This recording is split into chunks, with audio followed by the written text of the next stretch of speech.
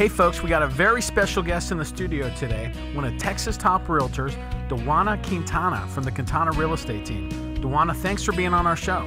My pleasure. So lately, everyone we've talked to says there's a huge shortage of inventory out there, which we know is creating a bidding war for offers. What are some of the ways that you help your buyers get their offer accepted in this market that we're in right now? Well, this is really true, and it can be a problem. Low inventory and high demand means multiple offers, people offering way over list price, competing to get their offer chosen for the house.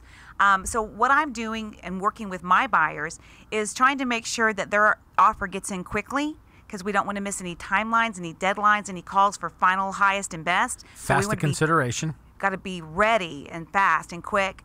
And then one of the things that we've been able to do is if my client is able and willing and they're very serious about the property, we will put in the special provisions that they are willing to pay the contract price regardless of the appraisal.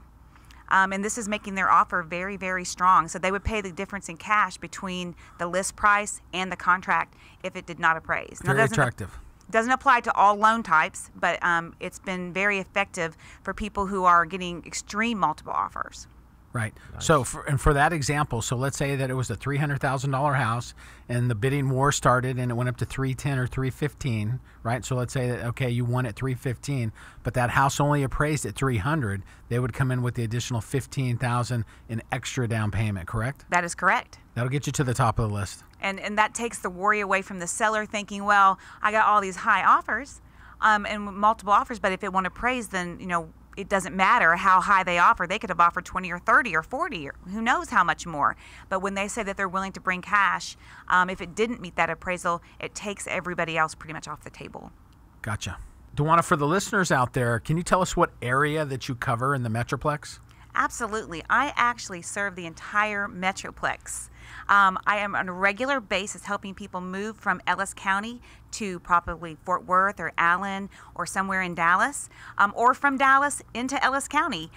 So I sell all over. I even have some properties in the Houston area. Yeah, I saw that on your website. You actually have a property, a retreat. Absolutely. It's a gorgeous retreat on Lake Houston on a peninsula.